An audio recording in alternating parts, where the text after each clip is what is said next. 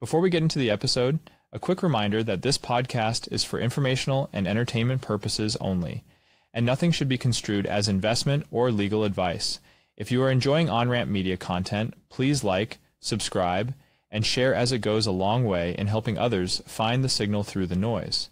Now for a word from Onramp. Onramp is a Bitcoin asset management platform built on multi-institution custody, leveraging our partnership with BitGo and their 10-plus year track record in securing assets, and CoinCover, the premier digital asset risk mitigation company. Onramp's multi-institution custody is a segregated, institutional-grade vault, requiring 2 of 3 institutions at any point in time to sign once a client's unique permissions have been met. At Onramp, we understand that your Bitcoin journey is a multi-generational pursuit, catalyzed by the ideals of perseverance, aspiration, and legacy.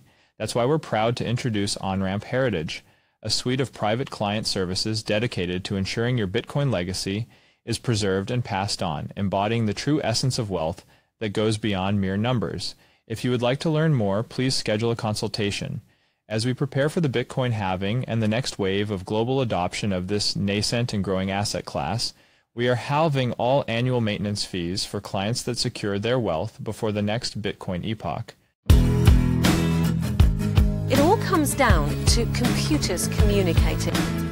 The information superhighway can be a confusing mix of on-ramps and off-ramps. Bitcoin is worthless artificial gold. Is it still rat poison? Probably rat poison squared. We need to get into the world of, okay, this is actually foundational technology. What the Internet of Money does is it creates a single network which can do a microtransaction to a giga-transaction. The Internet is going to be one of the major forces for reducing the role of government. The one thing that's missing, but that will soon be developed, is a reliable e-cash. And we're live. Welcome, everyone, to the second episode of Final Settlement, a Bitcoin-focused podcast brought to you by Onramp, where we take a look at Bitcoin really from more of a technological perspective. Bitcoin is much more than just an asset. It's more than a financial instrument that sits in your portfolio. This is an open source piece of software and a distributed protocol that people are building on top of in new and innovative ways, and really enabling different forms of utility by leveraging the underlying technology. I'm Brian Cubellis. I'm joined by Michael Tanguma, and our guest today, Max Webster, a fascinating guy. Really excited to have him on. He is the founder of HiveMind Ventures, a Bitcoin-focused venture capital firm doing all sorts of interesting things in the Bitcoin-related space. So really excited to have him on. How you doing, Max? Good. Excited to be here. I really enjoyed doing the first pod with you, Michael, and some of the other guys, and excited to talk more about protocols, and very nice to meet you, Brian. Yeah, great to meet you as well. It's funny, when you came on our other podcast, The Last Trade, earlier last year, it struck Michael and I that, it was a very different conversation than a lot of the other Last Trade podcasts. And that kind of sparked, honestly, the idea and the impetus for this podcast, which was really, let's take this a step further. Let's look beyond just the macro context and this thing as a financial asset, and really dig into the protocol layer and what this thing is enabling in the real world. And I think that was one of our most viewed podcasts as well. So we knew we had to get you back on, and really excited to chat. It was most viewed and most head exploding emojis. Like when it, yeah, that's it. We even have now a new mutual friend that he, listens and consumes content, and he'll appreciate the shout out without naming him, that was referencing loving the Balaji pod, I think from Tim Ferriss, in just the different mind bending ways. And he referenced that he was in his car with his wife and just said, "Hey, I got to turn this off and re-listen to it with in my own, den and with a nice glass of whiskey or whatever he participates in." So yeah, I was super excited to get you back on. And there's so many concepts that aren't really discussed in the market. For those that didn't listen, Max had a previous life in Silicon Valley and also investing across other markets. I think even like cryptocurrencies outside of Bitcoin. And I think that really provides him with one of the best lenses. And I think he really is in the ecosystem, the best venture capitalist on the Bitcoin side, because he's built in the existing market and he knows kind of how people are thinking about it, how to back into what are the stories that are told historically. Somebody tells a story to a VC, they've never really built anything, so they kind of like take it for face value, versus knowing how to back into the second and third order effects of like, what are you telling me? What's the story? And does that make sense and map to like user adoption, which historically has been a hard thing when you think about Bitcoin because we're building on new technology. So super pumped to have you, Max. Sweet, man. Well, I appreciate all the kind words. I really loved our last pod, and no pressure now with the head exploding emojis, you know? Yeah, exactly. An area that I wanted to start is sort of, I think, foundational to a lot of the other things that we'll talk about, but also sort of foundational to everything that you've been doing recently in the space, Max, in terms of your investments and the businesses that you're helping build. But really going back to, this thesis or this concept around Bitcoin being energy-backed money. And I think that's, a phrase that gets thrown around and most people probably don't even think, what are the implications of this or really understand what that even means. But I think it's worth diving into really, what you mean by that when you say Bitcoin is energy-backed money. And another way that I've heard you describe it is, Bitcoin is a calorie ledger, which I love. But just, thinking through not only, what does that mean, but what are the implications of that if we have this thing that people like to refer to as digital gold. It's a scarce asset, but really it's dematerialized sound money that we can now use to build new primitives on the internet and do all these different things with this, native currency of the internet. So just curious on sort of that leg of your thesis. And really, it would also be interesting to hear, what led you to that, because I know you had a lot of experience in sort of the energy world prior to really leaning into Bitcoin and just thinking through, what in your previous experience allowed you to see Bitcoin through that lens in the first place? Totally. Well, I mean, for starters, as you mentioned, my quote unquote prior career was in energy first and foremost. And so, I first heard about Bitcoin in 2011 when I was a student at university and thought it was super cool. Never thought I'd be allowed to work. Around that same time, I was getting pretty obsessed with energy.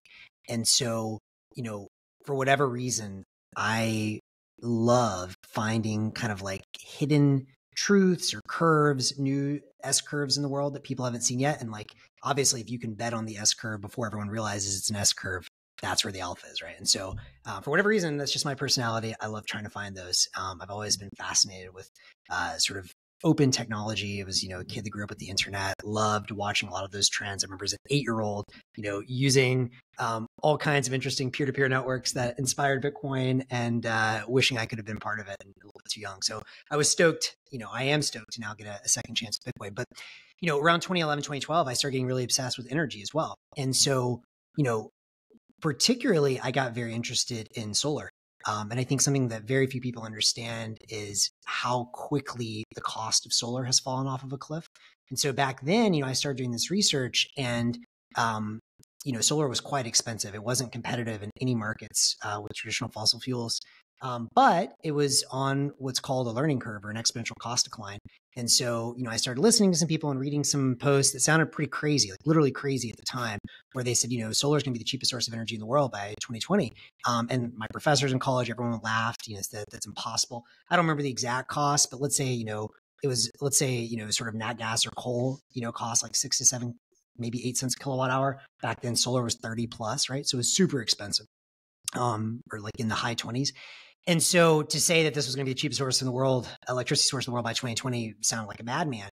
But, if there's one thing I had learned from watching things like Moore's Law and watching what I came to later call Wright's Law, and this has been written about by a few people, the idea is that they're pretty predictable, almost gravity-like laws in the universe. And one of them seems to be that, when you have sort of like these modular production systems where you can build a whole lot of them and you can build them fast, as you get better and better at building those, there's generally some sort of a constant rate that the cost of that declines. And so, I looked at solar, and back then I thought the learning curve was something like 20%, which means for every doubling of cumulative capacity, the amount installed around the world, then the levelized cost of energy, which is how we sort of measured the cost of electricity in the energy markets, was falling by, I thought, like 20%. And if you just chart that curve, that meant it would go from whatever it was, 30 cents to 3 cents or something like that by 2020 in sunnier parts. And so out of college, I joined an energy startup. It was first hired a company called Bright, which is like Sunrun or Solar City for Mexico. We were backed by YC, first round Felicis Patrick Hollis and all the sort of big Silicon Valley people, moved down to Mexico, lived there for many years working on this because I really had this strong thesis that particularly in sunny regions of the world, emerging markets like Mexico, like South Africa, solar was just going to dominate. And lo and behold, by 2020, you started seeing auctions in some of the sunnier parts of the world, for 3, 2, even sometimes sub 2 cents a kilowatt hour in places like Abu Dhabi and, areas of the Middle East. Obviously, there's a whole lot more to that whole energy story around storage. And that's a big issue, right? Because solar is intermittent. The sun doesn't always shine. And I could wax poetic about this, but this is one area where I actually, I still am extremely bullish that solar is going to keep getting cheaper. Storage is going to keep getting cheaper. And people are going to be shocked by 2030 to see how cheap it all is. So that was kind of my first big obsession. And I was, constantly, there's kind of 3 analysts I think have gotten this right over the years. This guy, Tony Seba, Ramez Nam, who's an investor in Bright and sort of linked in with Ray Kurzweil at the Singularity Institute. He was literally just taking sort of a technologist cost curve approach to this. And ARK Invest, Kathy Wood, who I think is sort of a Bitcoin champion now, she and her team called this since about 2014. So I've been watching very, very few people saw this thing happening. And I always kind of kept that in the back of my head. And then, so I would say I kind of had a prepared mind for thinking of, what was happening in the energy markets, like kind of understanding that from the 20,000 foot view. Then I, while living in Mexico, got reinterested in Bitcoin. I started seeing it as a money that was going to be much more useful in emerging markets for obvious reasons. Much easier to have a store of value. When I saw the peso to dollar conversion rate go, fall from I think it was 12 pesos the dollar to 20 pesos the dollar in the couple of years that I was living there. Much worse inflation in other parts of the world. U.S. exports inflation with the dollar, although that's stopping right now too, or starting to reverse that trend. And so I was starting to get interested in Bitcoin, but I still didn't really understand it as energy-backed money. 2018, I left Bright and I took kind of like a 2-year sabbatical. And I was very lucky to have the ability to do this, partially because as a gringo, I was able to take advantage of my dollars in Mexico and take some time off. In that time, I started realizing how big of a deal Bitcoin was. And I started going down the quote unquote crypto rabbit hole. I played with Ethereum, did all of the, shit coins or whatever. But I kept coming back to Bitcoin. And, I actually took Justin Moon's boot camp where we built Bitcoin from scratch in Python. That's when I understood mining and the difficulty adjustment, all this stuff. And I was like, oh man, I think this is kind of like an Einstein Newton level breakthrough. I have to get super involved. 2019, I was actually kind of on an around the world trip, vagabonding, something I very much miss doing. And I was reading one of my favorite authors and heroes. And in fact, I didn't plan this, but I actually have 2 of my heroes books right here. Buckminster Fuller.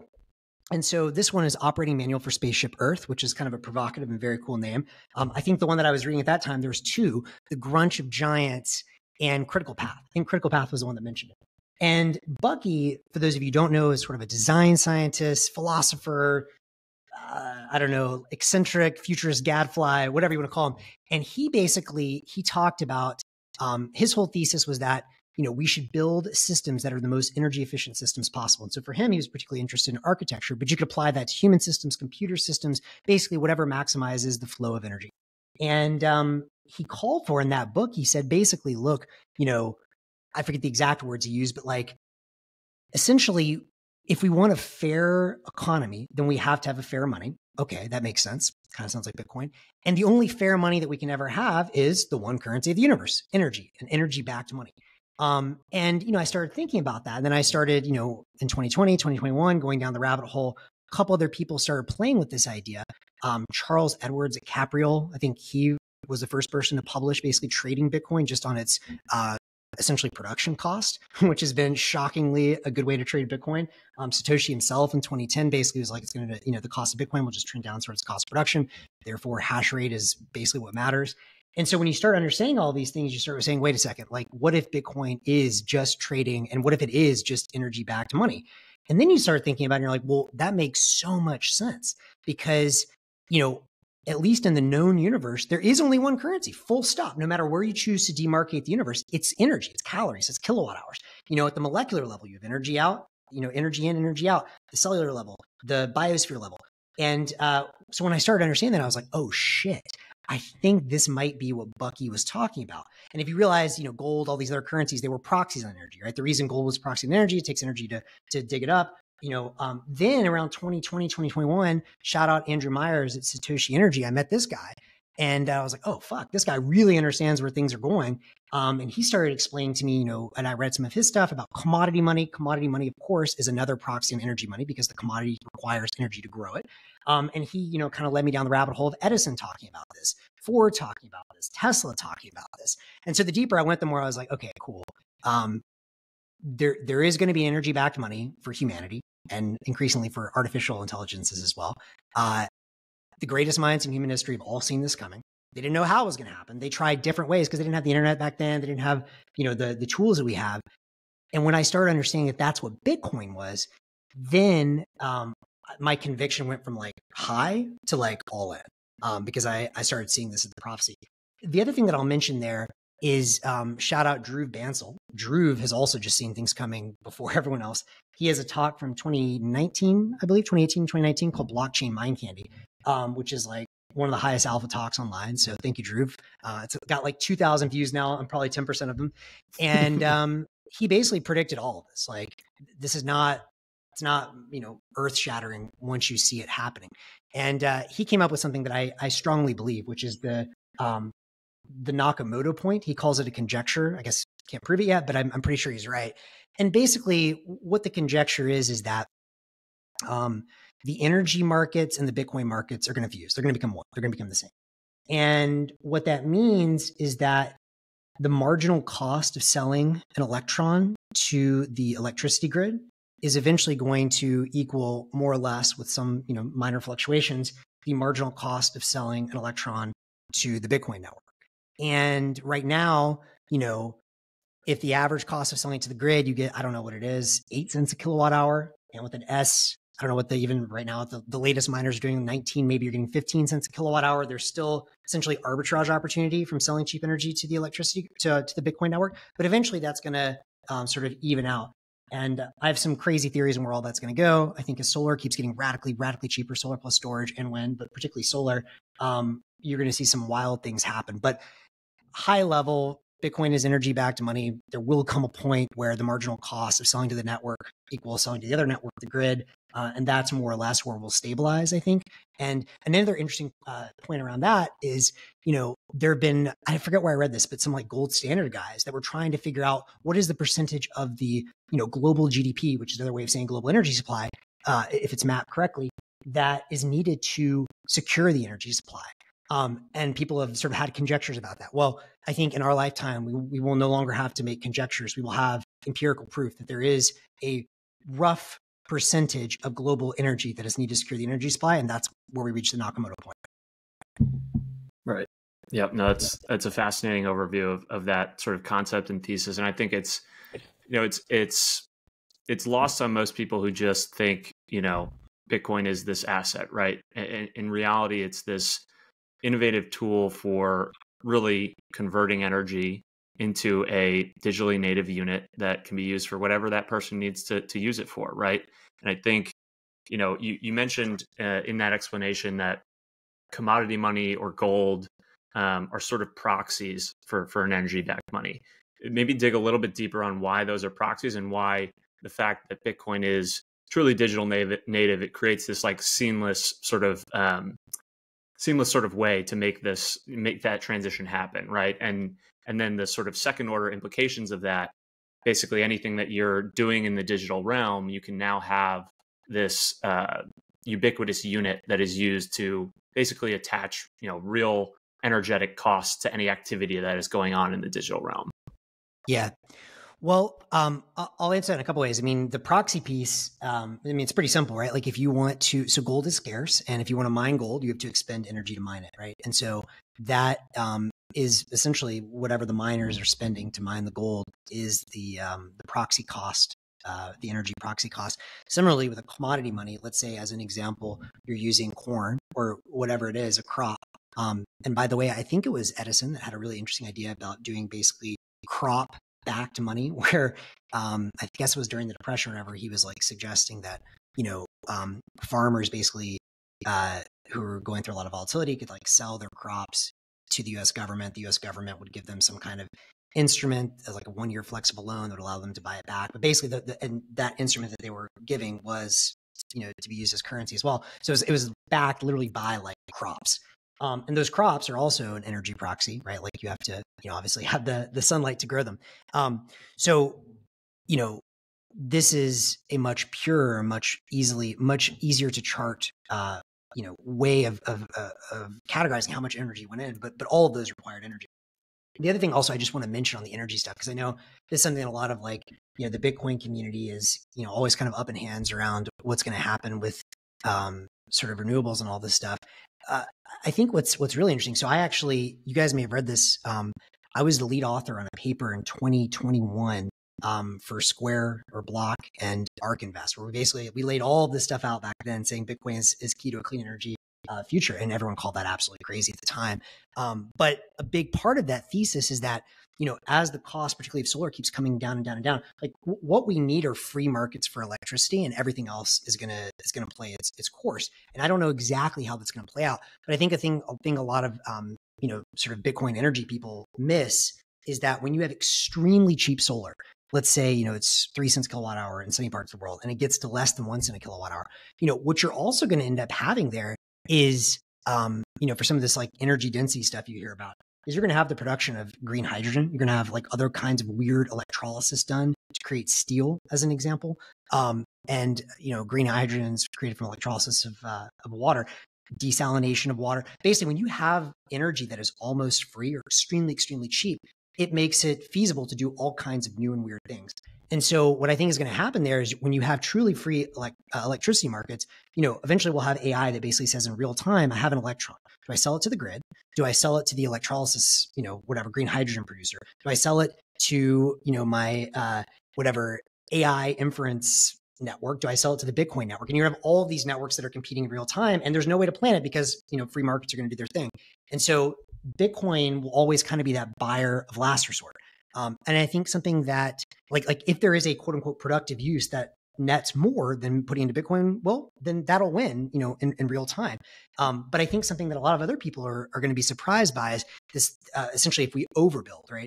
There's a lot of issues with the grids as they stand. We need much more like high voltage DC connection lines, all this stuff. But you're starting to see more and more people build off grid solar farms, not even connected to the grid, but connected to, green hydrogen manufacturing facilities. And eventually what I think is going to be really cool is you might see some of those that are basically turned into microgrids. So like maybe first you bootstrap a new completely overbuilt solar farm with a Bitcoin miner. And then over time, you're able to bring in new buyers into that market, like green hydrogen producers. And then maybe you create other microgrids. Maybe you have communities that pop up around, and then maybe eventually you're able to connect it to the bigger grid, which sadly that's harder to predict because it requires, permitting and like government policy stuff that we don't have much control over. So anyway, so I just wanted to add that that's a big part of my vision is really, really, really cheap electricity is going to blow everyone's mind. Yeah. Yeah. Sorry, I'll pause there. I know I'm going on about that. No, I think, it's always important. Like what you're describing makes so much sense, but I think also anchoring it to on the other side of what's happening in practice. When I think about like misallocation of capital, right? We've all been in different places. Like Uber's the poster child, but maybe it's WeWork as a poster child as a misallocation of capital, burning money. And you think about it's the most inefficient way to build, right? The unit economics, the growth, the amount of calories from an individual going to the work and building. You think about real estate as a good example too, when you have low interest rates and the things associated. And it goes back to that marginal cost to produce a dollar is effectively nothing. It's zero. And that idea that there's a cost, whether it was gold or it's Bitcoin, that anchors the world back to, this practical sense of like, you have to produce something to get your Bitcoin or my Bitcoin. You have to produce something in the world or from the network, or you just don't get it. And that reality, and this is on the other side of it, but they all tie together is if you know Larry Lepard, our gold, he's a boomer, great guy. He's known as he was a gold guy for very long, very big in the gold community, found Bitcoin. And we had him on a pod on the last trade, and we got to the end, and we tend to sometimes get a little, cosmic and talk about what do we want to see and all that. And one of the things was like, I just want to see on the other side of this accountability.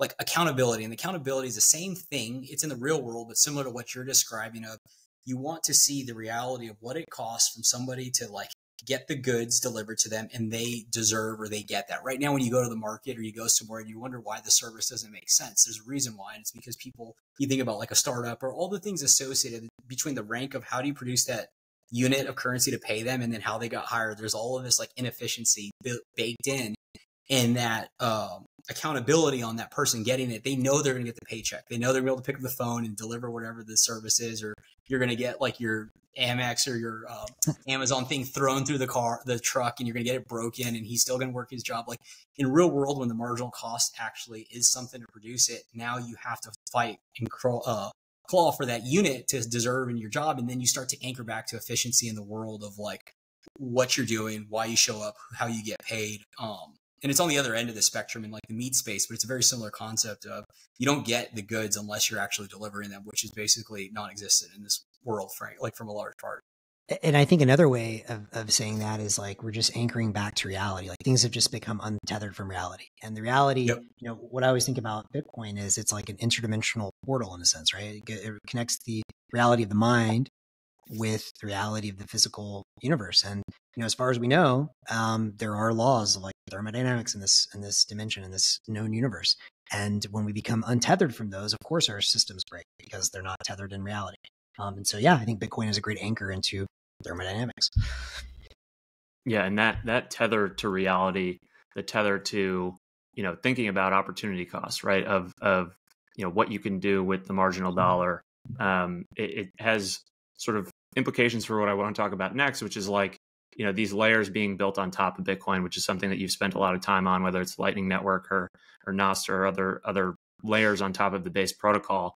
But basically, having that rationality at the base layer, rationality of this internet-based money allows you to build all these other things that, again, are still rooted in rationality. So it allows you to build, whether it's a marketplace or a communications platform, things that are more rooted in reality and rooted in what people actually value. And something that you've written about, Max, this concept around sort of market-based ranking systems or value rank is something I think is so fascinating because it directly it requires something like Bitcoin, right? For these things to work, where you have a ubiquitous monetary unit that can be tied to information that is digital. And it allows you to build these systems that are actually, the outcome is that we have better information about, whether it's a good or service or a piece of content or a tweet from someone, we have better information about, the value of something because you can more accurately ascribe value to things in real time. So maybe talk a little bit about your thesis around those concepts. Well, the first thing I'll say is another shout out to Drew, who again, I think is definitely one of the greatest thinkers in this space. And he said many times, and I very much agree with him, that the innovation of Bitcoin is just markets. It's just like markets work. And we should probably have markets for most things. I mean, maybe not everything, but like most things, turns out markets are probably the best way to allocate scarce resources. And, what Bitcoin is it's a market for energy, as we just talked about. And, that's like a very helpful way of thinking about sort of this base layer market. But when you think about, so if you guys go back, or if anyone listening to this listens to my last show that I recorded with Michael, we talked a lot about what I do at HiveMind. And so even though I'm really interested in all this energy stuff, I don't invest a ton in that. I've done a couple. But the vast majority of what I'm interested in, HiveMind Fund 1 was focused on Lightning Network infrastructure. Now I'm interested in Lightning Network applications and Nostr infrastructure and applications and the intersection there.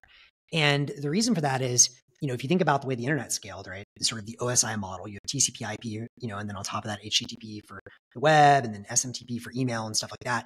I think basically this is all going to scale the exact same way. Bitcoin is sort of the base layer, TCP IP. The Lightning Network is something like an HTTP or SMTP, depending on how you look at it. And that's extremely interesting to me because, once you can send very tiny units of Bitcoin around the world instantly for almost free, what that enables is the ability to create new kinds of markets. And so, one way, I'm sure we'll talk about the AI stuff in a little bit as well, but one way I've been increasingly thinking about this is if Bitcoin is energy backed money, it's critically, and I want to be clear on this, it's not energy. It's not the Michael Saylor Bitcoin is energy. That's false. It is energy backed money. It is something that was sold in a market for energy. Then On top of that, what kinds of new things can you do with little units of energy backed money that you can send around the world? Well, in a way, you can kind of almost think about it like ATP, in a cell. And you can start to build what I call metabolic pathways, which is what I think a Lightning Network is. And the metabolic pathways are where you're sending these little units of energy backed money around. Almost sounds like we're building a superorganism or a hive mind, of course, which is where my fun name came from. And so in that world, then you start thinking about, well, where does micropayments with real energy backed money, what kinds of new problems or new markets could emerge that could solve new problems? Well, one problem that you're talking about that became really kind of, I guess, top of mind for me in 2021, when I published this piece on my blog called How to Disrupt Google, is that, information quality is a real problem. And, over the last decade, I think there's a lot of reasons. It seems like a lot of society, at least in the US and probably much of the world, is kind of, in chaos and in decay. I certainly think, debasing the monetary supply, that's obviously having a big impact, but I don't think it's all of it. I think a lot of it is just everyone's connected online all the time. That's new. We have no idea what we're doing or what the long-term implications of being constantly connected to our phones are. We're like 10 years, 15 years into this experiment. All these social networks, we have no idea the long-term implications of any of this stuff. And of course, it's very dangerous because it's all tied not to anything real with real markets, but to kind of fake traps where you think you get in for free, you become the product, the frog gets boiled over time, then all of a sudden you're starting to believe all kinds of crazy misinformation, fighting with your neighbors. I think that's playing a big role of what we have today. And one thing that I concretely noticed in 2021 is that, Google search just kind of sucks. And, some people have debated how bad this actually is. I think it's pretty bad. In 2021, I came across this piece by a guy, I think his name is DKB or something like that. And, I thought it was extremely hit the nail on the head. To show how much it hit the nail on the head, not just with me, but with Hacker News. Let's call it the elite nerd vanguard. It was the 11th most upvoted post of all time on Hacker News. Pretty interesting. And the basic thesis was Google PageRank no longer works because it's so gamed. The algorithms are so gamed that if you type anything in, unless it's a direct piece of factual information, what you're getting is listicles, 10 things to do this thing that don't answer your question at all. Or if they do, it's essentially, an advert. And so that system got gamed. For those of you who don't know, the way, sort of Google got really big, there were a whole bunch of search engines in the late 90s. Google won because of PageRank. PageRank was this algorithm developed by Sergey and Larry at Stanford. The thesis was trying to create trust, proxies of trust. And the way they did that was originally anything linked back to stanford.edu. And then out from there, they basically built this network of trust. Okay. Well, now that that's pretty gamed, what I noticed is anytime I was searching for real information, I was appending Reddit to the end of my search. And turns out all of the online nerd vanguard were doing the same. Or Stack Overflow or whatever, some good quality forum with real human answers. That's what the real search engine was. Well, that's pretty interesting. But then the problem that he then raised is he's cool. So you have these little mini knowledge marketplaces, some of which are pretty good. Some got bad over time. Quora used to be pretty good. Then it got ad driven and became crap. Reddit was good for a very long time. It's increasingly lowering its quality over time. I think they've made huge missteps there. That should be a monster company, but it's not. And so anyway, so long story short, he basically spends this whole post being lamenting that Google's crap, lamenting that, all these little good knowledge marketplaces would be much better if there was some way to standardize, a market rank of the information between them. And he brought up this idea of market rank and it stuck with me. But then he spent the rest of the post, it was genius insight. Then he spent the rest of the post trying to say how do we solve for inflation? And how do we solve for currency denomination between all these marketplaces? I was all right. And this is kind of the beauty, by the way, of being someone who's sold on Bitcoin. It's you start to see all these genius insights, but they're just missing this one piece, right? And so then I was all right, cool. Well, I think I know what that missing piece is. And so in my paper, I basically say, cool, I think one way to solve this misinformation problem, which is going to get a lot worse with LLMs creating more and more and more information, is to use one of the two scarce things that we have in the universe that we know. One is attention. That's what we've used so far. That's killed society. Number two is Bitcoin and tiny units of Satoshis. And so at the time, this was 2021, I was well, there's different ways you could create this kind of what I call a Satoshi depth layer for the web, which if you think about it in dimensions, right? Like this is the information, and then you basically drop Satoshis on top. That's the depth layer. That's how you kind of like figure out what's viable, what's not. One way to do it would be to create a brand new knowledge marketplace. I am a major 2-time investor in Stacker News. I am extremely bullish on that company. Oh my God. I think, by the way, Kian's like one of the best builders I've ever seen. I think they're going to absolutely destroy Reddit. We can talk more about them, but they just recently released user-owned subs where the users own the subs and set their own economic policies. Holy shit, that's going to be big. And that's one way to do it. Another way to do it would be to basically take the rest of the web and drop Satoshis on top. So another one of my companies that I'm a major investor in, Albi, which started as an open source project, now a company as well. I was like, well, you could just kind of like tip random things on the web with a browser extension. And that's one way to start getting some of this information signal. By the way, one of the key insights here is you don't need everyone to do this, right? Like the whole like, oh, people will never do value for value. Like it's probably true, but if 1% of people do, and they will, something like that, then that's probably enough to generate the signal. So that was my first kind of insight. Then fast forward, I'm sure we'll talk more about Nostr comes along. I'm like, okay, I think this is where it's going to happen natively. I still think the other stuff is interesting. Stacker News, as an example, is backwards compatible, becoming a Nostr client where you can log in with a Nostr. You can cross post to Nostr relays. Similarly, Albi is like the major way to log into most Nostr websites. They create a Nostr wallet connect as well. So I think a lot of people are starting to realize this. But I think what's interesting with Nostr is, in addition to having an easy way to zap, notes or information, you also have identity around the web. And that's super important because, if I post a piece of information that says smoking is good for you, and like all of a sudden it gets like whatever, like 1 billion sats, like, maybe that's Marlboro. Maybe I should take that with a giant grain of salt. But if you can start to basically attach reputation and this whole concept, there's this whole thinking that Keon and Artur at Nostr.band thought a lot about, which is like web of trust. You can basically start to like high level, like have the different nodes be like different public keys, Nostr identities that are creating different notes. And then like the weights between who zaps what information, that's one way to like figure out the value of that. So if Jack Dorsey zaps something, much more interesting than a random. Anyways, long story short, I think there's a lot to figure out there, but I'm pretty sure that some version of value rank or market rank is going to be foundational to the next Google. And that's kind of one of my main focus areas. Thanks for tuning in. If you're interested in exploring any of these topics further or want to learn more about how we can help you secure a new or existing Bitcoin allocation, get in touch with our team at onrampbitcoin.com. We look forward to supporting you on your Bitcoin journey. I think it's like obvious at this point, like the internet is kind of broken in the sense of like just trying to use a Google or a social media platform. And, again, the centralization and the ability from, ads and the censorship, we saw that happen and then maybe is like reversed a little bit, that there's something there. But when I can't help but think about, and this sounds kind of like, it's almost kind of dumb, but it's like Bitcoin couldn't exist without the internet. Totally. But I think it couldn't exist without the internet, not from like a TCP IP and like transfer of like information and packets, from the virality of how fast it's like aggregated and caught steam, because you needed the social virality of it. But then if you take that, then it's like internet was, Bitcoin is the thing, it was created with the internet, or the internet needed to exist. It's actually the thing that's going to keep the internet alive, in the sense of like the internet will fundamentally be broken because of all the AI and all the things that we're talking about, where you can have infinite amount of information that's transferred over it. So then it makes it unusable. So now you ascribe this value, like to what we're talking about, to like signal on the internet. So now you know how to use it again.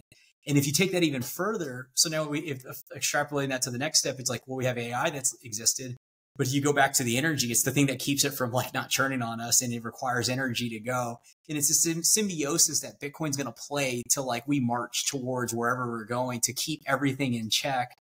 I see you nod. That was enough to tease it, but it's just something I've been thinking about for a while. And it was before the AI and all this. It was just naturally the internet. When I think about how fast Bitcoin has caught the viral, and people don't generally talk about like memes and all the things that were needed to catch the steam.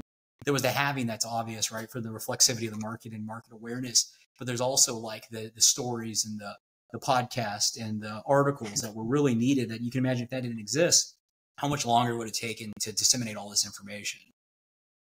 Yeah, and I think sort of the next step is going to be even wilder. Now, this is harder to predict. I mean, as an investor, I'm much more interested in like, well, what's going to be big in the next couple of years? And so I think value rank and some of the AI stuff will be, and I think Nostr is going to be very big. But if you start thinking many years, maybe a decade plus out, this is another idea that was inspired by that Droop talk in 2019.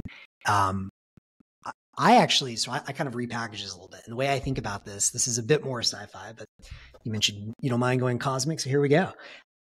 I think of the next internet, the truly next internet. What I mean by that is like the physical infrastructure behind it.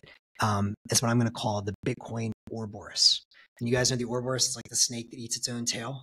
Mm-hmm. I think this is just like a fascinating sort of like paradox that we run into over and over again. We run into it in mathematics.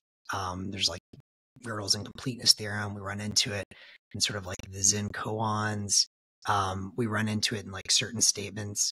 Like if you say, well, anyways, you can go like there's all sorts of like interesting linguistics that you can like basically create these things that just explode your mind because it can't be true or not true. And I think that that's because that's kind of what consciousness is like there's a thing within, there's like a member of the set that can't see everything because it can't see itself. And so what I think is going to happen here is that, we, as you said, we needed this first wave of the internet. And the internet obviously is still built on the energy systems, energy infrastructure powering the servers. And then it's built on the actual cables transmitting the information. And so, which by the way, that could become a major choke point in the next decade. I hope it doesn't, but it very well might. But we have a solution for that. And I think, what's going to happen is you have this internet that pops up. Bitcoin gets released to obviously fix the monetary problem. Then on top of it, we build the Lightning Network, which are these metabolic pathways, which allow us to start, creating new mini markets for things. We get something like Nostr. And I think there's a debate. I'm obviously very bullish on Nostr, so I'm spending a lot of my time today. I think of basically Bitcoin as a centralized network for value, Lightning decentralized network for payments, Nostr decentralized network for data. Some people think that's going to come directly on top of the Lightning Network, like it's a literal layer 3, whereas this is sort of like a bit of a diagonal layer 3. We'll see. Nostr is anchoring into Lightning Network, so it's probably good enough. But basically, once you have an information network that's anchored into Lightning Network, eventually what that's going to sort of translate out to is probably every packet you send needs some kind of payment with it, right? Because again, tethering everything back into reality, there's some cost, energetic cost.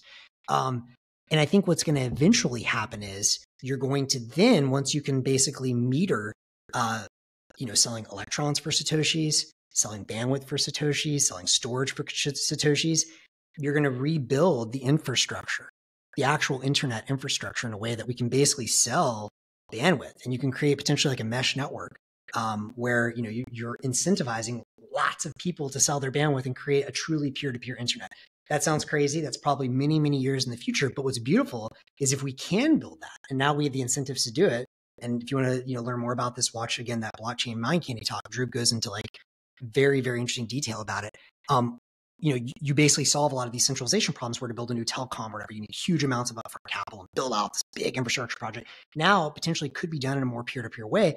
Well, then eventually, if we get that new net, then you start hosting Bitcoin back on top of it. So you had a world, you created the Bitcoin in the world, you build a new internet infrastructure on top and rehost the Bitcoin on top of that. It's literally something from within the system, building a new system, which it is itself running inside of in the new version. That's where I think we're headed. And I think that's going to take some time to get there. But one thing that does kind of bring me to as an investor is, I made a joke about this on Twitter, but I actually mean it. One of my theses at HiveMind is to like look at all of the like shitcoin projects that have gotten any kind of interest, right? So basically like look at like the multi-coin portfolio, find the ones that are interesting and then just build them with Bitcoin, Lightning, and Nostr, right? So, I invested recently in Open Agents, which also runs GPU Utopia, Open Network for Compute, for AI. And now I'm interested in like rebuilding Helium, which is like the sort of like a bandwidth market with Satoshis. Then I'm interested in building Filecoin and all those other crap storage projects that went nowhere with Bitcoin, Lightning, and probably Nostr for at least the lookups of the files. So I know that's a little bit out there, but I think it does tie down to like very concrete things that I want to invest in, which is marketplaces, digital marketplaces for physical resources metered with Lightning.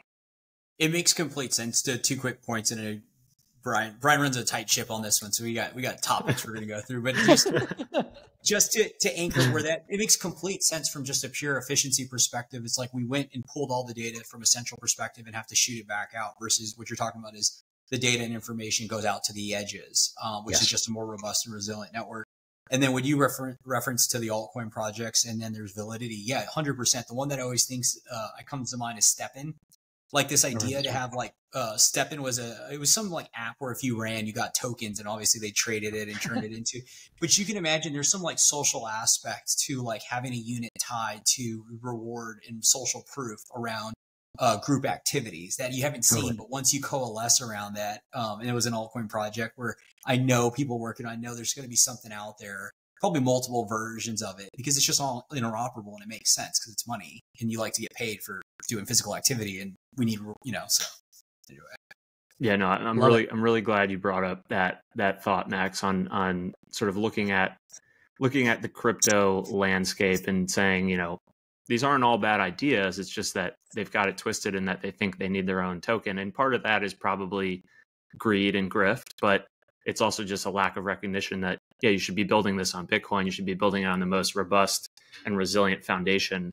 But yeah, there's good ideas out there. I mean, it's funny, like, one of the hot sort of crypto narratives is this, what they call DePIN, which is exactly what you're describing, which is like decentralized physical infrastructure networks. It's like, yes, we can do these things, but we can do it with Bitcoin.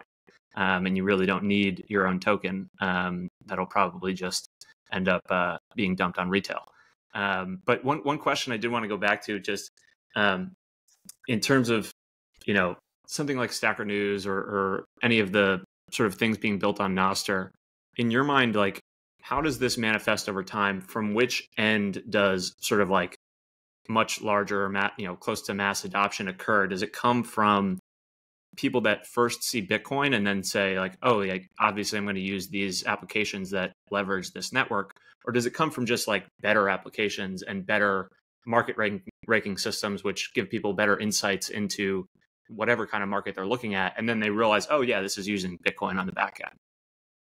Yeah, I think, it's somewhat of a virtuous cycle, right? Where, to be clear, I'm not as excited on like the Twitter social media stuff with Nostr, but, that stuff is still going with, tens of thousands of users at least, and probably hundreds of thousands to read, because the Bitcoiners have a home there. So that's great. And like, because of that, the more people that use those protocols, and the various clients, like you get more developers, those developers are then going to build more interesting new apps. But I do tend to lean more towards the latter case of what you're saying, which is just brand new applications where, Bitcoin or Lightning are just used there. And so for me with Nostr, I've made several investments here. Obviously I'm a proud investor in companies like Primal, which I really like what they're doing. And I think it's fantastic. And like, there can be a great social experience there. But I think that, what's going to happen is it's super network effects. So like, you're going to see some new use case that's not Twitter. I think probably part of the problem with Twitter, by the way, is that the network effect on X is so strong. Right. Yep. Yeah. And if you really want Bitcoin Lightning payments and you're like a Bitcoin obsessive or like a super Uber nerd, great.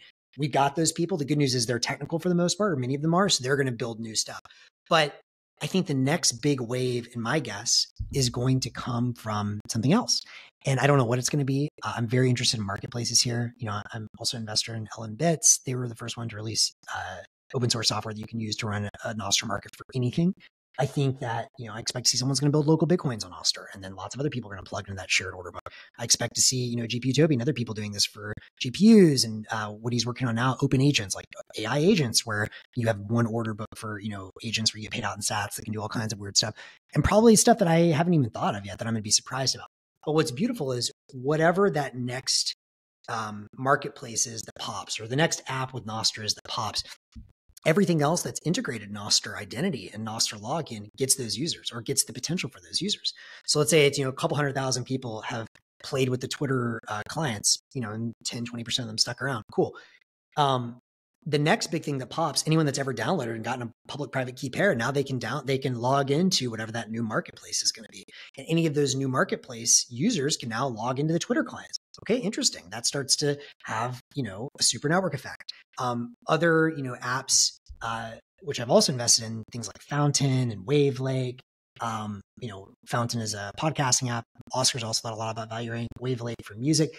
They're also doing some of the value rank. But because they've already integrated Nostr, whatever that next thing that pops is, they get those users too. And any new users that they bring on, even if it's linear growth or whatever, they're still now Nostr users, and they can use the Twitter clones, and they can also use Stacker News, and then they can also use whatever the marketplace pops. So, if I had to take a step back, one of the reasons I'm so bullish on Nostr, I think, and there's a lot that I don't understand about what's going to happen this next wave, but I think that humanity is going through like a phase shift. We're going through a transition, we don't know exactly what this new super organism is going to look like, or even what the economics of it are going to look like. We know it's going to be tethered in reality. There's going to be some economic costs, but I think the economics are going to look very different than what, the sort of industrial era looked like. We have this sort of agricultural or hunter-gatherer era, agricultural era, industrial era. We're just coming into the post industrial information society. And I think it's going to surprise a lot of people. One example, I think Kevin Kelly, who's another one of my, major heroes, he, predicted a lot of this very well in 1997 or like the late 90s. Sort of the logic of networks and network economies is very different. And, in a network economy, you want to bet on open standards that are really simple, right? Like the easier it is for someone to grow and join and create value for your network, the better off you're all going to be. And what got me so sold on Nostr, well, for one thing, I love that it already came out of the Bitcoiners. It had an ethos I agreed with. It was tied to Lightning payments, blah, blah, blah. But it's just so simple. Like your identity, there is no accounts. There is no passwords. It's a public key. Interestingly enough, it's a Bitcoin public key, which has some interesting second order effects. But because it's just so simple, and like then you share a JSON blob with just a couple of fields, and like it couldn't be more simple. And so I think it's going to be hard for anything else to beat that on adoption, because I think ultimately lowering the friction of people joining is what matters. So yeah, that's why I'm bullish. You said something about economics. Do you ever think about like some of these companies you invested in fun, and they may look a little different than traditional, quote unquote Web 2.0 and like, the unicorns, and something I think about in a world where it's tethered to reality, and you have a unit that increases in purchasing power, it's less of the app for golden handcuffs, right? Because you have this ability to actually learn and then go produce versus be tied to that kind of, salary. And you see the centralization of like Google's a great example, right? It's like they have 200,000 employees and they pay them just to hang around and not compete with them. And I think we end up with a more flat structure. Does that impact any of it, or do you think it's still too early from your like investment thesis on like how big these companies get and like the upside of their like potential? So that's a really, fascinating question. I don't know the answer to. I think the good news is we can win in a lot of different ways. And so I love placing bets where, as long as I'm kind of directionally right, we either win or we really win. Yep. And so I think that, it's very possible that we never see a company as big as like a Facebook or Google again in terms of like percentage of GDP. And that's probably a good thing for the world, right? Like I don't think, and, even though obviously I want to make money for me and my LPs, I don't think any of us have interest in like, conquering and converting everyone to serfs. I don't think that's the Bitcoin ethos at all. Having said that, I wouldn't sleep on how big these companies can get, right? And the reason is open networks. So one way that I tell people about thinking about just take payments companies, right? Is, in the Lightning Network, maybe your take rate for payments goes down a lot. Maybe in the traditional credit card networks, it's 3% plus a flat fee. And maybe that gets compressed to 0.3%. So you have a much smaller take rate. But when you have an economy that's open to 8 billion people, the vast majority of the world today is like not really able to plug into the online economy. You have trillions of AI intelligences. You have all kinds of weird new business models that no one's thought of, including stuff like Stacker News, right? Which, by the way, is just the most interesting case study in what a new online economy can look like. Where you upvote, you get paid for finding things early, you get paid for posting early. And so then you start saying, well, yeah, maybe I only get 0.3%, but what if global GDP 1,000x's or 10,000x's? Because there's so many more people and so many more business models and so much more energetic flow. This, by the way, is another reason that I really am bullish on Lightning. And like, I like the Bitcoin digital gold thesis, but I just think it's look, the good news is, let's say everything, that I'm saying, is right, but you don't believe me. Like, if it's just digital gold, you're going to win. And if I'm right about 10% of what I'm saying, you're going to win even more because it all accrues back to Bitcoin as well. And if I'm actually right, then you're, even happier, right? So that's the good news, is you can be kind of directionally correct. But I think that, as much as I like Bitcoin as a storage vehicle, I think it's a very kind of like boomer last economy way of looking at the world. My increasing thinking is that what the Lightning Network is is it's a flow network, right? Like your Bitcoin is only useful. And it's interesting. It's like energy, right? Which energy is never stagnant. This is, by the way, one of the reasons I'm so, bullish on Bitcoin mining with renewables. And by the way, if you look at interconnection queues in Texas or wherever, it's like literally 80, 90% solar, wind storage, all the stuff I'm talking about. I know it will sound crazy to a lot of your listeners, just like go to like the ERCOT interconnection grid. It's all fact. But like what's interesting about all that is that if I overproduce during sunny or windy times and I have all this surplus of electricity production, I can't just get rid of it, right? Like I have to do something with that electricity. And, so literally that's when you get negative power prices because of the way tax credits work in West Texas when the wind's blowing really heavily. You can't just make energy vanish, right? That's another one of the laws of thermodynamics. So in my mind, energy and the digital representations of it are much more valuable when they're networked and constantly in flow, which is when you see in the long run, I think what's going to happen in the Lightning Network, you get a rate of return, and you get a rate of return that is directly proportional to how good you are at pointing your flow, i.e. at taking the stats that you have in a channel and figuring out the right place to allocate them, which is, information to allocate flow. And so all that said, I think that your margins may be lower, but the overall size of the economic pie could be much, much, much, much, much larger. And people that figure out how to point their Bitcoin in new and productive ways are going to be really big winners. Yeah, no, it's a fascinating way to look at it. I think, you mentioned Lightning as a way to, really expand basically the utility of Bitcoin, right? Like it allows it to scale to more people. I think, it's funny because I love hearing your bullishness on Lightning because I think it gets a lot of criticism. Some of it warranted, some unwarranted, honestly. I mean, it's a 6-year-old roughly protocol, much younger than even Bitcoin, which is a very young open protocol. But I'm curious how you think about, more from the development side of things. Like what are some of the realities of Lightning today in terms of its scalability and actually being able to service 8 billion people?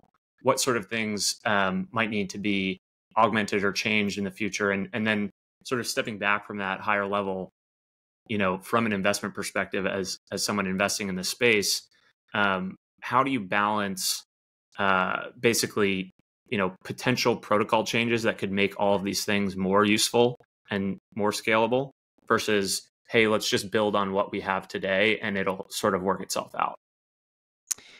I think that, you're absolutely right. Lightning is still a very young protocol. And I think one thing that I would just caution everyone, when you're looking at all this stuff is like, it's one thing to be very bullish, which obviously all of us are. And sometimes I fall into this trap where I get a little too bullish too fast. I know that.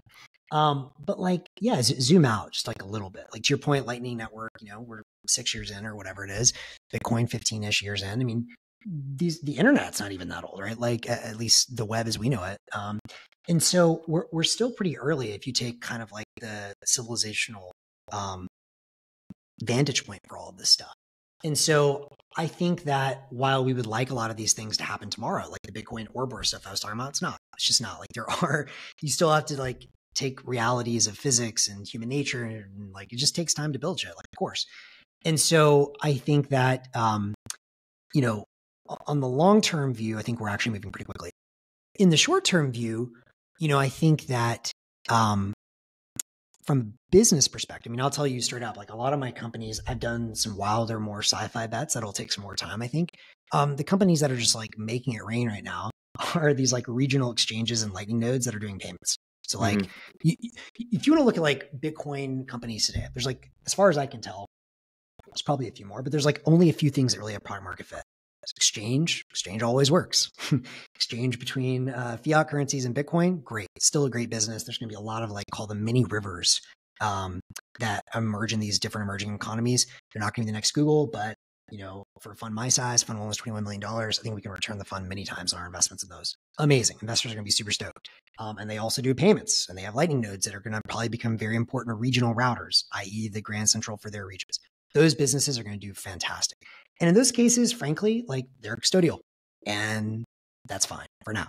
I'm not saying like, obviously there's geopolitical things that could shift that, but custodial lightning, it works. It's great. Yes, it has a lot of problems. There's a lot of regulatory issues. It pisses me off that like companies have to worry about getting licenses and all this stuff, but like it is what it is. And that's that. If you want to, win in this phase, that's where we're at with where the technology is.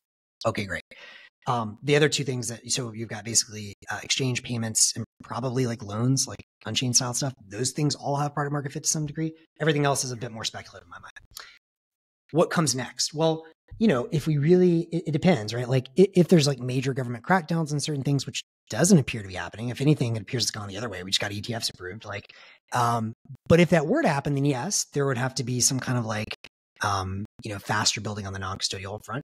But even on that front, we're moving pretty quickly, right? So, I've also invested in companies, like Mutiny, those guys, and Breeze. Both of those companies have done a lot of thinking about this. Breeze is using Greenlight with their SDK today. Mutiny was building on LDK, and Block has put a lot of Spiral, a lot of resources behind non-custodial Lightning. There's still a lot to be done where you can basically separate the signer on a device from the node, which is running in the cloud. That's great. I think all that stuff is awesome. Mutiny recently has gotten a lot of attention. I've also invested in Fedi as well for using Fediment. So both of those companies are playing there. Kali and some of the LN Bits guys have done a lot with Cashew and these mints. I think, the eCash stuff is interesting. I don't think it's the long-term solution. I think it's a great tool in the toolbox. And like, if you want quote unquote non-custodial, it's not non-custodial because, you have to give up custody of your Bitcoin to get it, but it's a different trust model. And that's probably a good option for some people.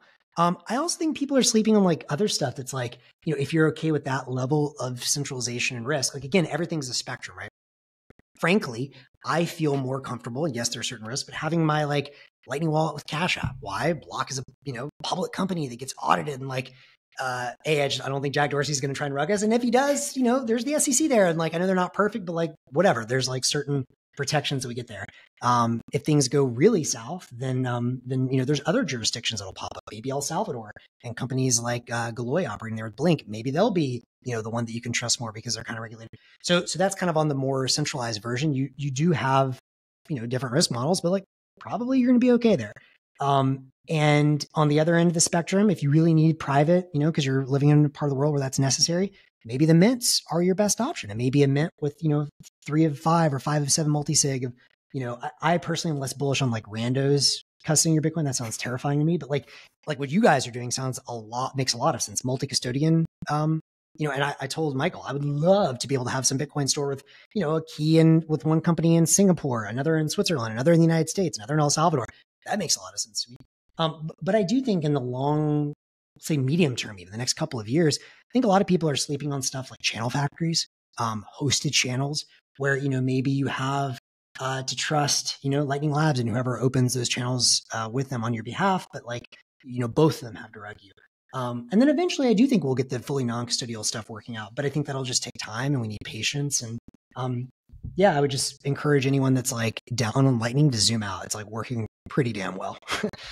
Yeah, no, I think that's certainly the right nuanced take on all of that. And just putting my so I spent several years in the traditional finance world, and I did a lot of diligence on investment funds. So I'm curious from your perspective as a portfolio manager, you referenced those sort of different buckets of almost risk profile of an opportunity, right? And part of that is potential for monetization and really more so like the time frame on which that could occur. How do you sort of structure your fund generally in terms of the exposures of those different types of investments? I'm just curious. Well, I mean, so for one thing, I am, an early stage investor, and it's kind of all that I'm interested in. I'm not really interested in becoming a growth stage investor. So I like being the absolute first money in. I will make exceptions to that. Like I invested in companies like Lightning Labs, River, Lightspark a little bit later. And I think those are going to be great companies, but like typically I like to be the absolute first money in. And the reason for that is it allows me to frankly cast a much wider net and to play a much riskier game. If you look at the best performing venture fund of the last decade, I'm pretty sure it's YC by like a large margin. And why is that? Well, because they get in at the very beginning, and it's the beauty of power laws. If you get something, and to your question, Michael, like how big can some of these companies get? I still think they could be really fucking big. And if I can catch maybe it's not the next Google in terms of percentage of GDP, but a Google sized company, right? Like $1 trillion company, even in a much bigger economy, like that's still super, super valuable. And so anything, like back of the envelope math, right? My first fund was $21 million fund. Back of the envelope, with a few maybe strategic exceptions, let's say 90% of the deals I'm doing, I want to see a clear path. I want to see in my mind, if this thing works, and I always think, what could go right? What business models could emerge? But if it goes right, can I at least return the fund? That's like the absolute bare minimum, right? And so I'm writing checks typically between $250K and $1 million. So I need to believe that this is my $250 or $500K or $750K stake, whatever it is going to be worth at least $1 million in the worst case scenario. Then I start thinking, could I 10x? Could I get $200 million off of this one investment? And that's where I get excited when I see stuff like that. So in general, I invested in a lot of companies. At some point I need to, in fact, I'm working on it. I don't know when we'll get it out, but update my website. But we've invested in fund one, like I think 38 companies across 42 rounds. So like I'm spread. And I think typically it's first money in. And so, if any of those companies work at all, I think we return the fund on one of those. If it really works, maybe we 10x the fund on that one. If a bunch of them start working, could we get into some soccer returns? Maybe. That's what I'm shooting for. And so that's kind of the way I think about this from a risk profile. In terms of the different investments themselves, I actually didn't think about it as much at the time, but now that I'm kind of, talking to my LPs about this, it's kind of nice that I had a bunch of my crazy sci-fi bets, some of the infrastructure and early lightning application bets, but like I did invest in like 6 of these kind of like regional exchange and like regional lightning nodes. That gives me like a lot of like confidence that worst case scenario, even if all my sci-fi blows up, like we have like exchanges and payments and that works. And typically it's first or very, very early, not first money. So I think that was kind of just getting a little bit lucky in the way that I cast it out. But yeah, my big thing is I want to know anything that I can return. I really want to see a way I can 10x the whole fund off of one check.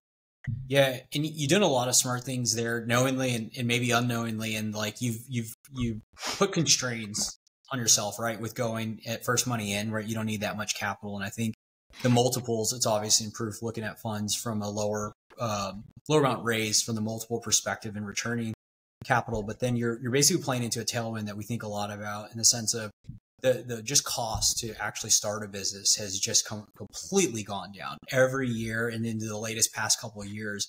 And I really think complete venture in general is just like almost like in the sense of the 0 or nothing, or like 100 or nothing, and all the things that are associated with these large funds are really fundamentally going to get shifted, especially with like what we see just with what's happening. And so it ties into like, you've put this constraint on the 250 to $1 million, and the reality is you should be able to learn really quickly in this new age, unless you're doing something insane from a regulatory or like needing that kind of requirement to get product market fit. And then your thesis on the regional exchanges is like spot on in the sense we just had a deal with CoinMena, and they're licensed by the central bank in Bahrain. They have a direct window to the bank there, and then they're also just got the VARA license in Dubai. And the guy's thesis was effectively like Binance had a lot of the flow there, but the reality is like in a local market, when it's financial markets and it's built on relationships and trust. And so like you don't want to send your money to X place. You want to deal with people in your backyard, and so we see that globally.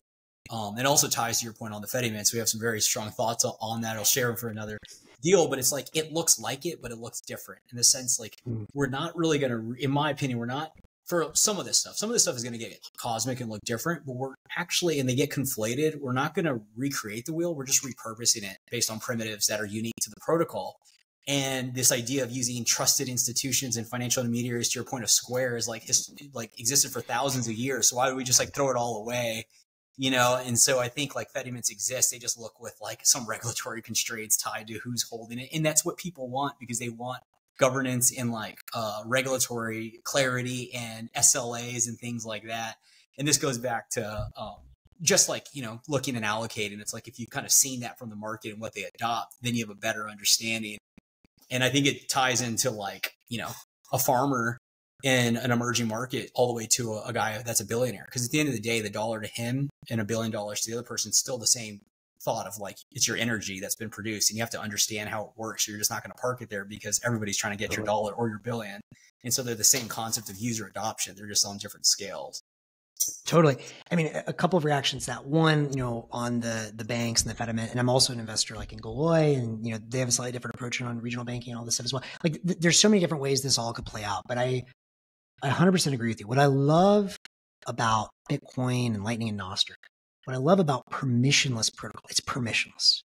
You can do whatever the fuck you want, and 90% of people should not be self-custody. Like, dude, the chance you're going to lose your own keys, like, let's get real. Like, it's way greater than block losing your stuff. It just is. I'm not saying, and on the other hand, I'm not saying that that's the perfect solution for everyone either. And there are people, for whatever reason, the early cypherpunks, like, they don't want to participate in that system. Beautiful. Do it yourself.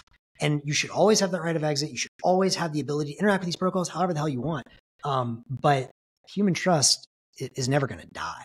And for most people, that's going to be very, very important. And for those that, want to go and build a crazy future and live on the edge, more power to them. That's the beauty of permissionless. Do what you want.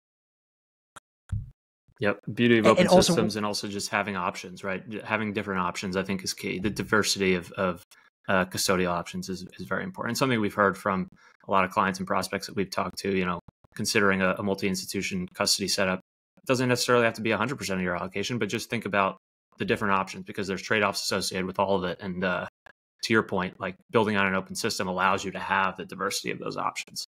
Totally. And one more point, because Michael, I know you're somewhat, and Brian, you may be as well, but a student of the VC game as well. And just to riff on that a little bit, because I do have to say, like, obviously I love all this Bitcoin stuff, and like, and I really truly am in this because I want to see a decentralized hive mind built. I believe in human freedom. I think it's incredibly important. Yeah, but I also love the game of investing. Like, I find this extremely fun. And the reality is, the bigger the fund size, the harder it is to get good returns. Yep. Full stop. And, I look at big funds, and I'm not saying there's not a role for, obviously it's great. Like, if you want to be a growth investor, like, more power to you. But that's a whole different world. First of all, it requires like a lot more modeling and diligence and all this stuff, which is just like, that's a different personality set. Now you're more of like a Wall Street guy, which is great. And there are people for whom that's really fun. But what I love is capped downside, uncapped upside. Man, that is such an incredible thing in the universe, right? And I see a lot of funds as they start getting super huge, right? You get $1 billion under management or $2 billion. Like, you can't convince me these guys aren't just like collecting fees at that point. To me, right, I'm not interested in that, right? Like, I love, because if you get to kind of be a bit more of a cowboy, right, and just go out there and play the YC type game a little bit more, you can have uncapped rewards. Frankly, it's just more interesting to me. I get to spend time with a lot more kind of like out there visionary thinkers, many of whom are not going to work. But that's okay, because some will.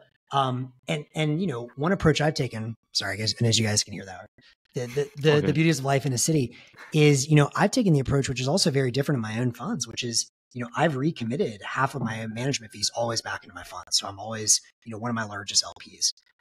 And to me, part of that is, one, I think the stuff's going to work, so I want the upside. But two, I never want to get in that game of just like doing a job to do a job and collect fees. Like, I find that extremely, like, just not interesting. I think that, just like anything, like your point about being tethered to reality, if you're good at this, you should really, really see the upside. And if you're not, probably should do something else. Yeah, there's two huge themes that you relate on. And I've always appreciated our conversations about this stuff is caps downside and unlimited upside, in the sense of, there's this reality of, I always joke around, like, the only thing scarcer than Bitcoin is Bitcoin talent or people building. And so you kind of like limit the downside from acquisition or acqui-hire in the builders of this. So it has a different return profile or zero profile than traditional like tech where everybody's building on if it goes to zero. True. Yeah. But then also, I come from like, well, I love like allocating and looking at things from an opportunistic perspective. I love being in like the building with like your hands and seeing the market and the feedback. And it's just seeing the reality. I've been on so many firms across the ecosystem, whether it's, WeWork, again, being that pinnacle all the way into the Bitcoin landscape, where too much money literally just kills. And I fundamentally believe, and it's part of the ethos that we've lived here at Onramp, it's like constraints breed creativity. And so if you inherently bring those in, then you start to really be very resourceful in how you think about your time. And we start to look at it, it's like, what better use of our time is it to go spend a bunch of money on marketing, or have podcasts like this, and we have all this kind of like learned information to be able to, provide and bring people like yourself on that are experts in their own rights to give to the market. And that helps build confidence and trust in what we're doing. And effectively long-term, our vision is that if we educate the market, then we'll long-term, provide services, because where else would you get the service if you're learning from those individuals?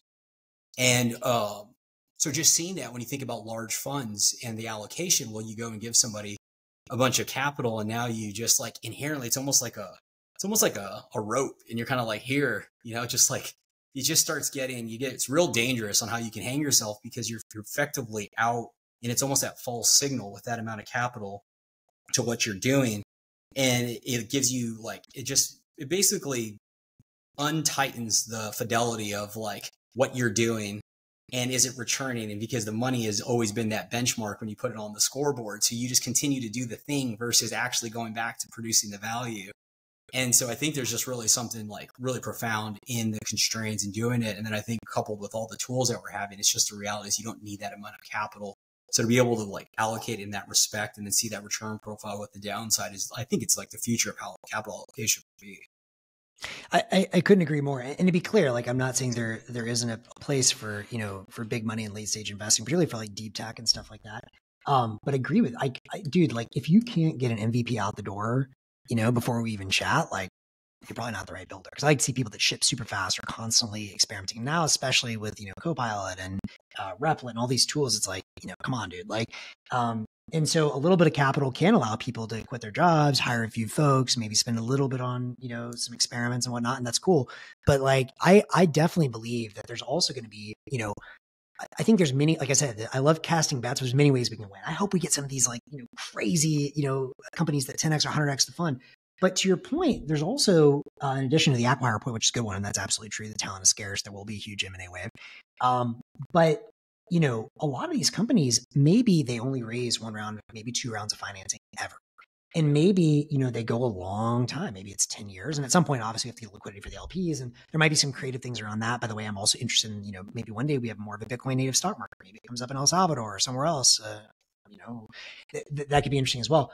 But I do think that, or maybe there's like, kind of like exit to the investors, the community, or maybe you eventually get a dividend. Like there's a lot of different ways these things could go. But if, as an example, you invest in another company I've invested in, it's kind of, this is sort of an out there one, Lightning Network Plus. It's just like a dude in a website, right? He's got a small team with him now. But, because he was early and got a great network effect, like, I mean, they own the vast majority of market share for all Lightning channels opened. And, basically like they have two different products. One is like a pool, but basically channels open. That's the metric that matters. And they've opened like, I don't know, 10X more than anyone else in the market. And it's just like a dude. And like, I look at him and, he's a really smart builder and he could use a little bit more capital, a little bit more team. He's moving kind of slowly, but like he's starting to generate revenue and he's got the network effect and he doesn't need that much money. And I look about this and I'm like, maybe this one takes 8, 9, 10 years. But like, could that be, $100 million company? For sure. Could that be a unicorn? Sure could. And, you get in, whatever, 4 mil post or something very small. And all of a sudden, some of these like deals that don't go gangbusters, but they're very capital efficient. Those could be really good outcomes for the fund as well. The other thing that's very interesting that I think I was just chatting with some of my LPs about or sharing with them in an update is I think something a lot of other people will talk about is most of these Bitcoin companies, certainly most of my portfolio, keeps a decent chunk of their treasury in BTC. Additionally, a lot of the revenues are in BTC and sats, right? And so if you keep that in there and everything happens as we think it's going to happen, directionally, Bitcoin goes up over time, some of these companies may have infinite runway and like they just may not need to raise again, right? Like if you keep your money in Bitcoin or a decent chunk of it, Bitcoin goes up, like maybe you raise one round and then Bitcoin price appreciation is enough that you can keep growing as if you had raised further growth rounds. All that to say, I'm not saying there's not a reason, there's certainly cases where it will help to raise more money. But I think people are going to be surprised at some of these like raise one pre-seed, maybe a seed round, and like 10 years later exit for $1 billion. And it's just a better tethering to reality with the cap table, right? When you think from an equity perspective, that's how you get in trouble when it's messed up and the misaligned incentives versus owning more of the company. You are able to like actually think from a long-term perspective versus like, how do I get out of this position? Because I kind of screwed up early on. Totally. Yep. Bitcoin helps align incentives and it brings rationality back to markets. It's a beautiful thing, boys. I'm into it. Well, I think this is a good spot to wrap. Max, thank you so much for coming on again. It was a fascinating conversation as always, and hope to do it again soon. Yeah, hopefully we can make this a regular occurrence. We had a tight rip with some other things coming up. But yeah, Max, we always enjoy you coming on, and it's always a great conversation. I think we'll see the feedback from some of the folks and how many emojis we get. But yeah, thanks for coming on and taking time. Likewise, guys. Well, it's super fun. I appreciate you having me on, and yeah, let's do it again. All right. See you guys in a couple weeks.